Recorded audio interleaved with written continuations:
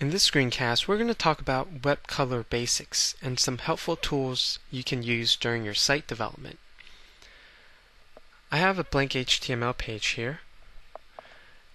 So if you've seen some of the CSS screencasts on ogsolution.com, you may already know my usual ways of setting up web colors. Let's say if we have, this is some text, and we want to make the text red. We can do body, color. We can just do red like that. And this text would become red. But you can also use the hex code, which is pound FF0000. If you don't know what the color is, you can always use color picker here. Look for the colors. These are the color names, and these are the corresponding hex code. Let's go to R. Red right here, which is FF0000.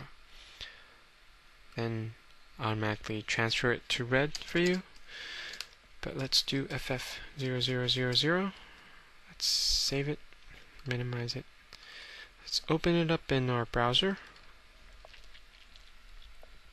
Now the text is red. Let's minimize it, bring it back.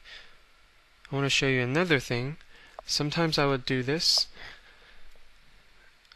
So the hex code is composed of 6 digits. These two, the FF is a pair, the second 00 is another pair, and the last 00 is another pair. So if you see that this pair is the same, and these two numbers are the same, these two numbers are the same, you can write a shorthand way of the color representation by doing this. This is the same as FF0000. This is called the triplets. Now let's minimize this. Refresh. It's the same color. Simple enough. Now let's look at Firefox add-ons called Colorzilla. This will help you pick out colors within your web page. Now all you have to do is go to Tools, Add-ons. I already have this installed, but I'm going to walk you through it. When you get to the Mozilla add-ons page, type in Colorzilla, search for it. It'll be this one. Click on it. Scroll down and you can install right here. Once you install, Firefox will restart its browser and then you can start using it. And you'll see it right here at the bottom left corner. This tool icon, eyedrop icon. If you left click on it and mouse over all the areas within the web page, it'll tell you at the status bar, the bottom status bar, all the color information, RGB color, hex color code, and body elements. And let's say you want that red, to mouse over the red, click on it. It's going to store this red color information.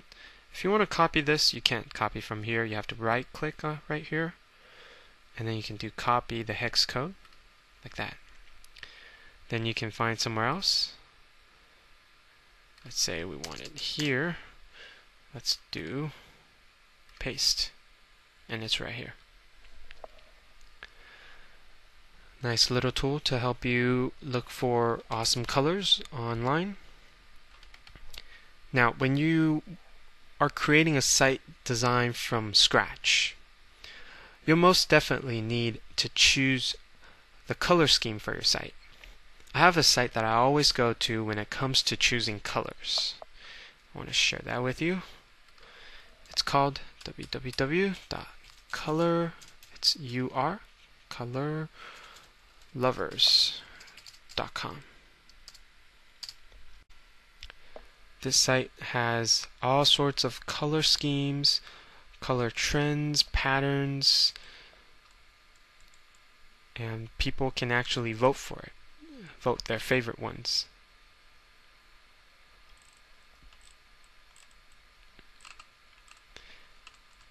So whenever I have some color issues or mental blocks, I can come here and look for some ideas. And that's it for this screencast. Thank you.